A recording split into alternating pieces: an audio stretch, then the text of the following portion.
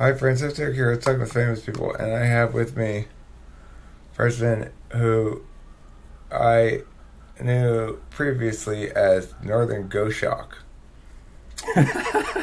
but his name in this particular conversation is Legomorph NG. So that's just to formally introduce everybody. What's going on? How you doing? I mean, not too bad. Just you're breaking up a little bit, but that's all right.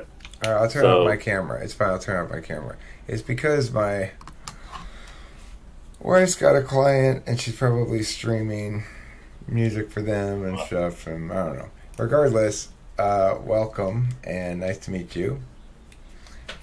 And we had talked before all this evolution throwdown stuff went going on. We had talked about some cognitive function stuff. Yes. yep. Okay, so I don't remember the way this thing played out. Did you email me or something, and I emailed you back, and then we started like that? Yeah, pretty much. Like you asked for people to make videos in one of your videos, so I figured I might try it. All right, great. So thank you. I appreciate you taking me up on that, and that offer is still out there for everybody as well. If you have any ideas, you want to talk about anything you want to do, like with a video or whatever, email me. I'm totally down. As Lagomorph slash Northern Goshawk says, demonstrates. I mean, demonstrates, not says. Okay, so let's see. What is it you wanted to talk about? I don't even remember. So I think I might be qualified enough to talk about INFJ logical structures from my perspective, at least. So that's what I'm going to try to do. Okay, well, let's hear it. You got the Okay. floor. Of course, I have visual aids galore. So, first off, we start out with SE. SE just observes things. So, like, each wonderful little black dot represents an observation. And what we kind of automatically do is triangulate those things to reveal hidden things. So it kind of works similar to like how, an earthquake, like I forget the exact term, but how scientists identify where an earthquake occurred, that kind of deal. And what we do from that point is we build them on top of each other. So we'll take triangulations and stack them and just keep going and going and going until we reach like a single truth that if everything below it is true, then this will be true. So then what that lets us do is we can validate like this one tiny thing, and then with that we'll simultaneously validate the entire rest of the system. Okay, so And wait. I'm sorry. It's mirrored. It's like, can you turn it over? Turn it the other direction? Like, uh, yeah, like that. Yeah, like that. Yeah, leave it like that way. Okay, so time goes up. So what well, process is this? so this is everything we triangulated from our observations, and it's basically just a bunch of if-then statements. So, like, if our observations are correct, then this is true. Then if that is true, then these things will I be true, and got all that of that. part, but I'm saying the first paper you said was for SE. What's this paper for? This is kind of where TI kicks in, and I don't want to say TI because this is also kind of automatic, quote unquote.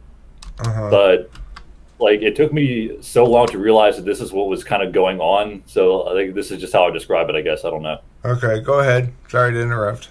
but like, oh, it's cool.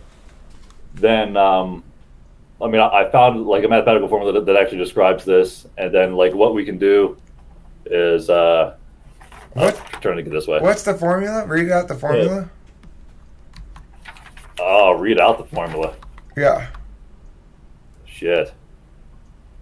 It's basically how I found it was basically like a factorial, only it's not a factorial because it's not a product thing. It's just like the sum of all things instead of the product. So What's that it's symbol? just That big E looking symbol. that's a capital sigma. So the sum of all, k when fuck, I don't know. Just Google it. Okay. All right. Fine. Go ahead. Sorry.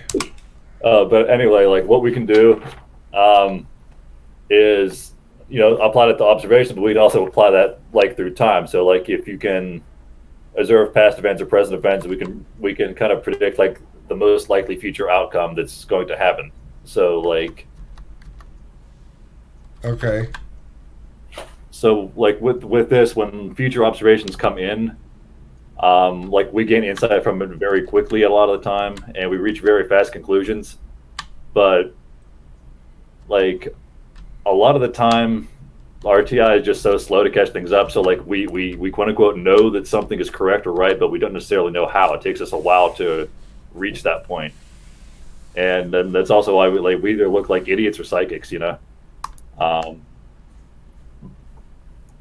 Then if you're good, you can build on that. So I'm going to use some examples from ecology here. All right. So this is a combination of what is called source sink dynamics and something called centrifugal organization. So in ecology, we have an example where we have a population of birds, and they'll nest in this habitat right here.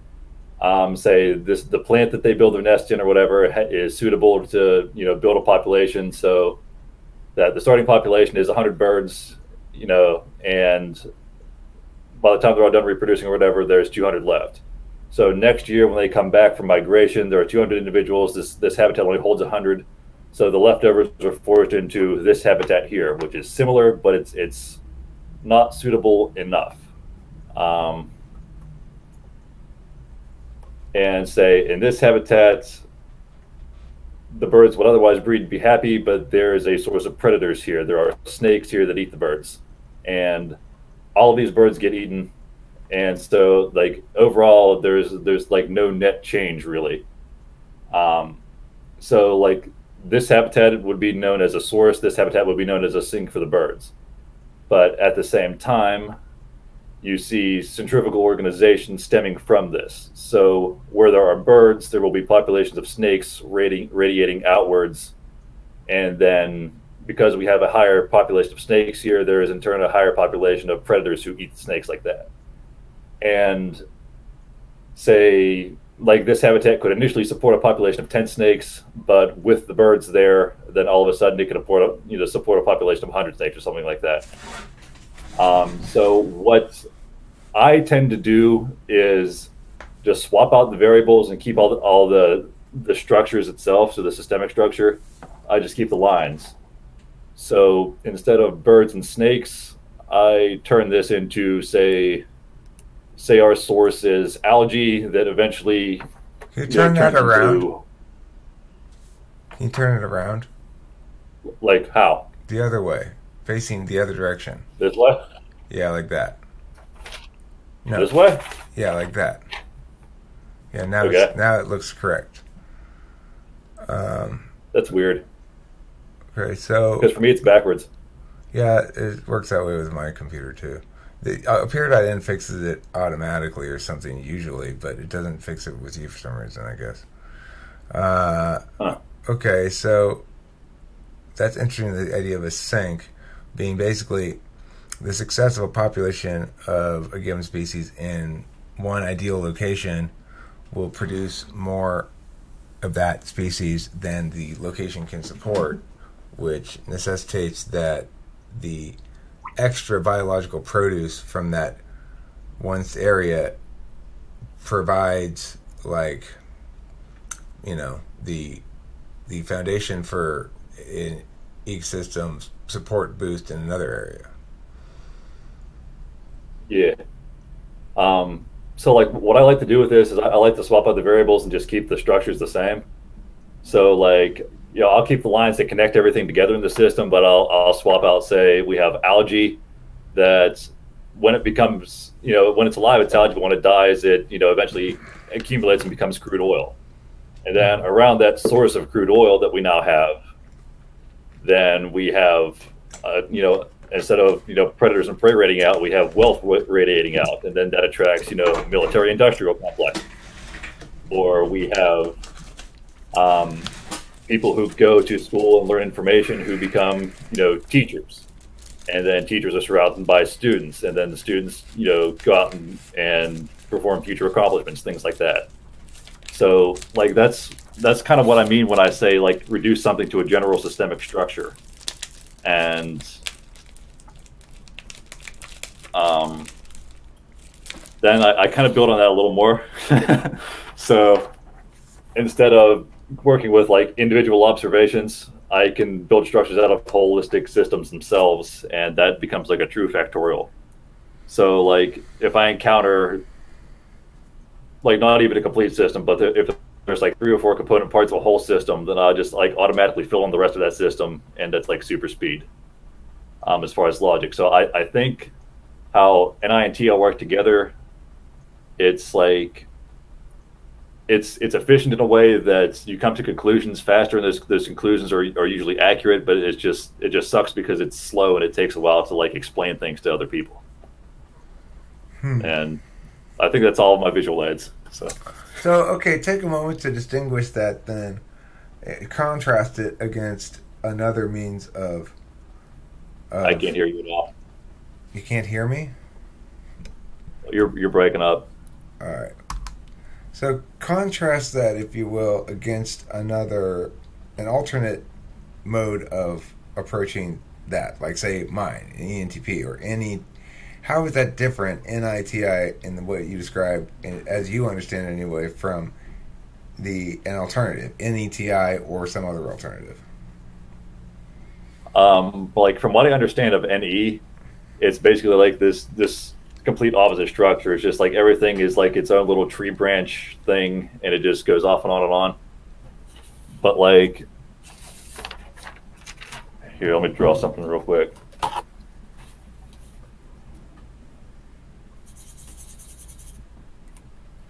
Like, I've heard you say before, like how INFJs don't necessarily have a structure that withstands like interaction with NETI. Like when I view that, it's like an ENTP, like you will come in and say, "Hey, I made a new observation," and you know that's so far from your conclusion up here that you know your system's wrong, whatever. Whereas really, I just build on that, and I get a conclusion that's it's not here, but it's like right here. So.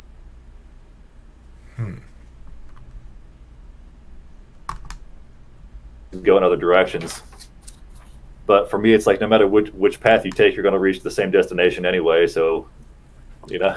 Okay, so I mean the thing is, when I think about introverted intuition and extroverted intuition, I think of them as sort of working in coordination with each other, except that if you're talking I can't hear you.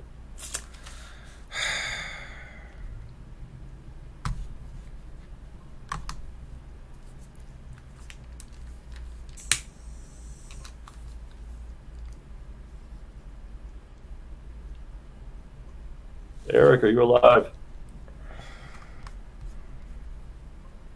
Yeah, I'm here. I'm just refreshing.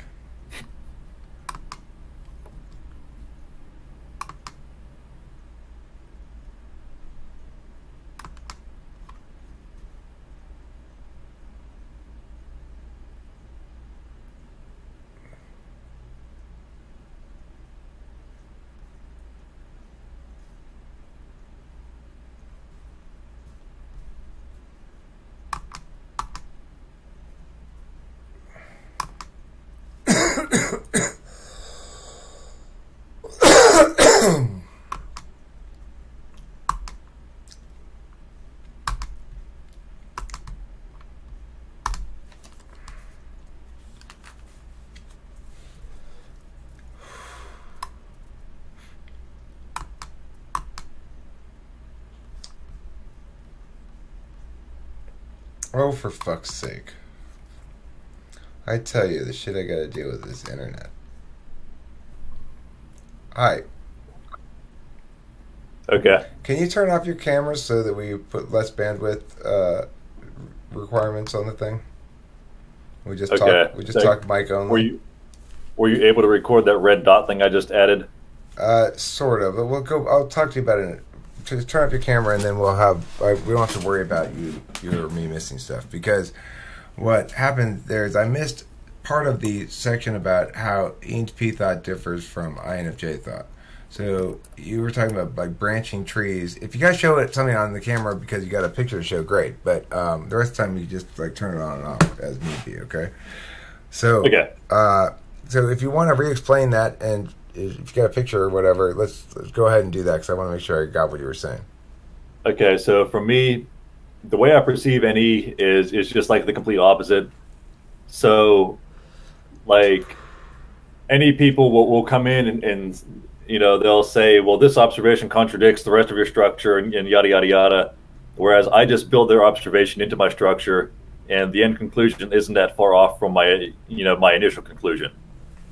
So you fill in the structure after drawing the conclusion.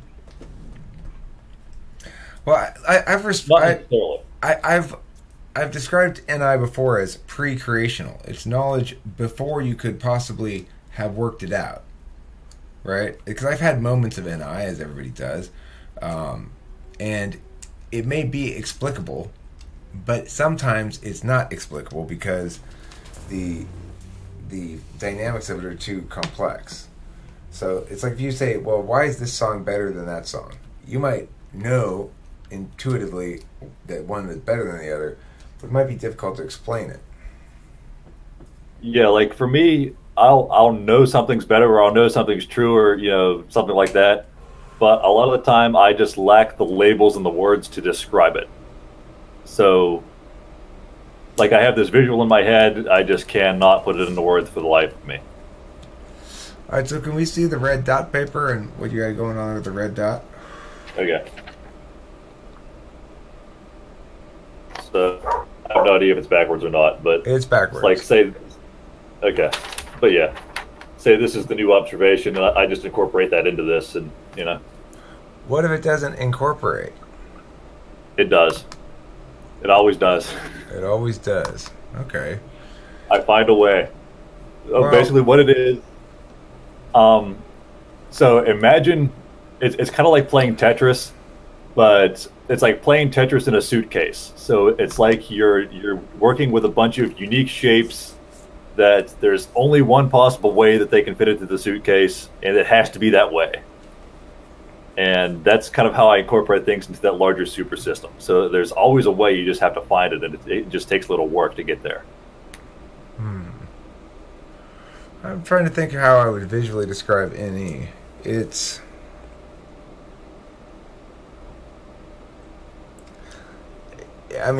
a leap of faith is what it is. Like, before you came in here, or before I came in here even, I was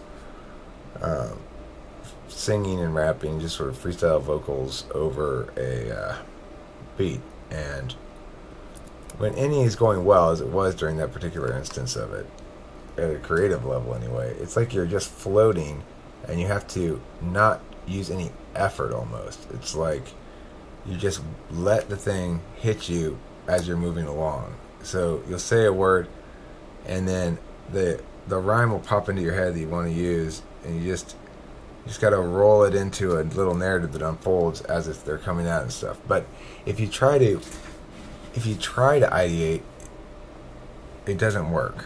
You got to let go. It's very much a learning to willlessly associate while concurrently working a narrative consciously. So part of it is willed. The part that gets you from rhyme to rhyme basically is willed. And then the part that produces the rhymes and stuff is not. It just sort of pops into your head when you need it. But the same thing is true of argumentation. It's like when I'm arguing in the moment, it's just whatever the answer is, or whatever the best response to a given argument is, it's just sort of coming to my head abruptly. It's not like I have any real control over anything. It's an odd way to be, I guess you'd say. But I don't know how much control anybody else does either. Yeah, like it sounds like you're talking about basically like speaking in tongues or something. Yeah, kind of. You got to let the spirit overcome you. Yeah. But in general in life, like it's interesting seeing Kimberly not have good NE and what that looks like, and working with this kid Aaron who has polar NE and what that looks like. This kid Aaron is actually extremely intelligent. He got a perfect score on the ACT. He's got like 11 AP classes. He got 1B all of high school, and if you were to sit down and talk with him, you'd think he was dumb as a bucket of rocks. He's got nothing to say. He's got no ideas coming out of him. He's just ideationally dead. But he's still very smart. And it's a weird contradiction because we typically, I think, as intuitives, think that intelligence, quote unquote, equals intuitive, quote unquote, basically. Because, ISTPs don't sound smart. And we're their supervisor types, ENTPs are, anyway. So, regardless, the point is that the NE is built on the assumption that wherever you are, at whatever moment in a narrative, that you can always shift gears. You can always change it to something else. That's not really true, and it's something that ENTPs have a lot of difficulty coming to terms with over the years. It's like, okay, what I know I can do and what I think I might do and what I actually will do are different things.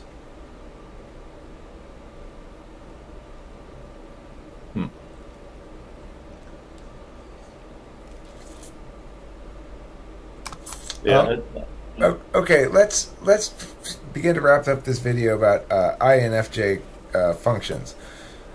So I think your point is that there's a matrix of some sort of interlocking components that that form a conditional whole that is logically sound, but that you don't attain via direct conditional logic processes. Yeah, it's like every new thing that we observe just used to validate and verify every other thing that we already know. And like I think that INFJs are kind of associated with social things, but it's not necessarily because it's an emotional thing for us. It's because that people are just massive storehouses of information, and it's just really, really efficient for us to use them that way, Well, I mean, the thing is, what you're talking about highlights the distinction between metaphysical and physical epistemologies, I think. So what you're talking about is made feasible with NI, because NI renders every experience into a symbolic representation of it of some sort. And what you're saying is NI is particularly good at taking complex wholes and meaning packing them down into nodes, which then can be dealt with as nodes rather than as messy complex wholes. So that makes sense. It makes perfectly good sense that would be the case. And the challenge, I guess, for INFJ then would be what do you do with things that don't tie in very well to the rest of the things you got going on? Like, do you simply reject those pieces of knowledge? How do you incorporate more less representable kinds of knowledge, like introverted sensing kind of knowledge, your own experiences, your own memories, your own physical state of being, and hunger and thirst and stuff like that? So do you have any thoughts on that? So like in general, just if it's something new, like if I can't already relate it to a pre-existing systemic structure that I could use to light up the rest of the system, I'll just try to learn as much as I can about it, or learn, about something else entirely that might relate to it, and just form a new system around it.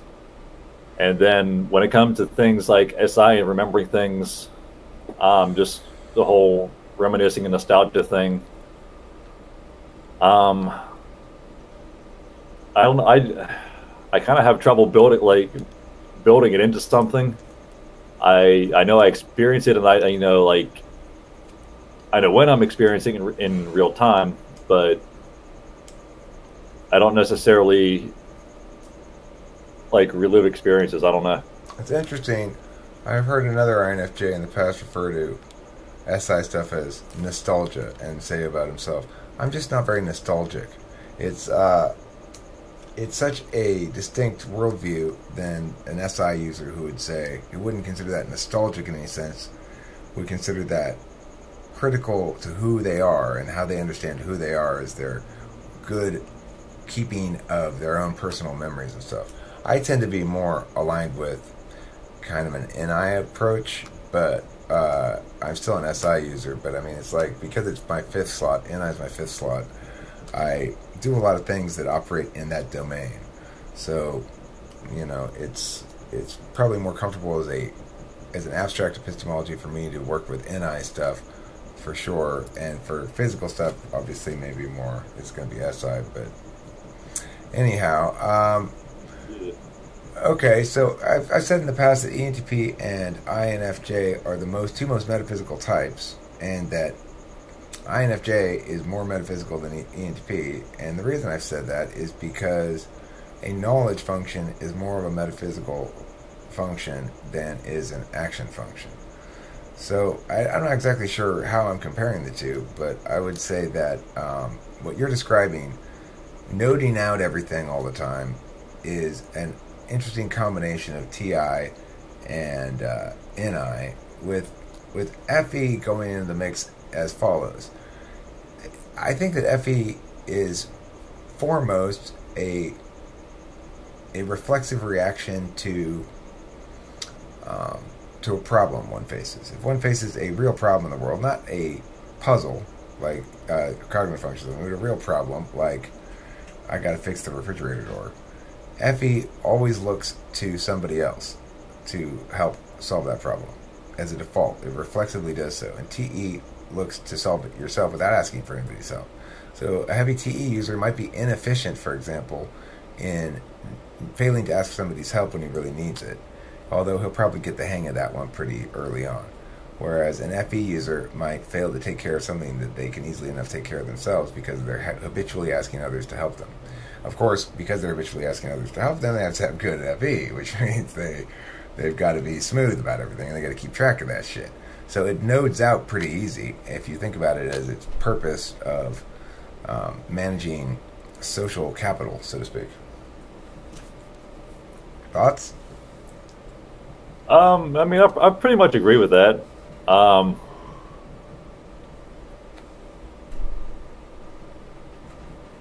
I don't know. I just see like the cognitive functions themselves as a heuristic that is consistent. So like, even though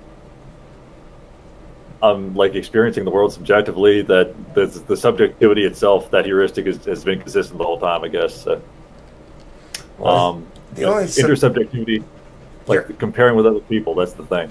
You're acting subjectively, but everything else in your attentional span that's conscious regularly anyway is objective. You know objectively. I know subjectively. But you know objectively, and then you interface objectively, then you judge objectively, and you act subjectively. So it's like you see action as the only real way to impact the physical world in a way that matters to you. Like you get what you want by taking action in the world.